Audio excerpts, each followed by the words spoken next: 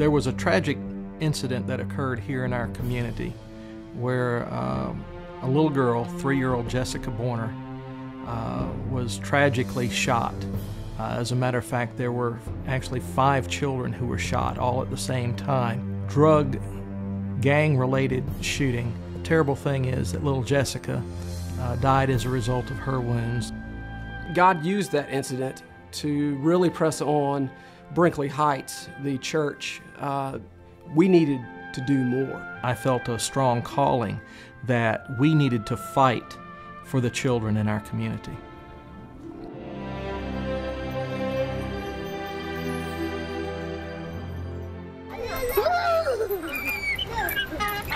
Brinkley Heights Urban Academy was started, a private school, Christian school for children of this area who typically don't come out of Christian homes. Do you like my hat? No. We literally go out and recruit, look for, target high-risk children.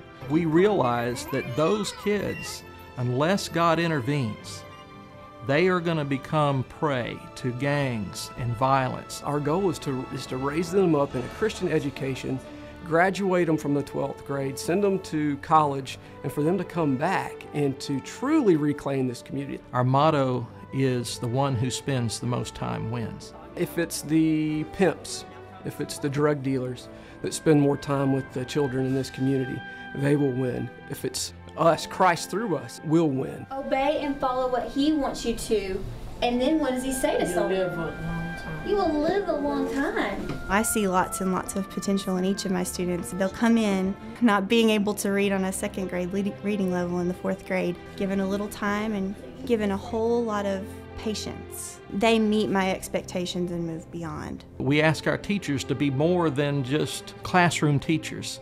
We want missionaries. I just attribute a lot of growth in my life to my time at Union. I got to see the ways that my teachers incorporated their faith in the classrooms, even if it was a biology class or a math class. That was a good example for me in how I can incorporate my faith in the classroom also. Not only did Union give me an awesome education just in theories and knowledge in social work, but it also really taught me how to integrate my faith into my practice.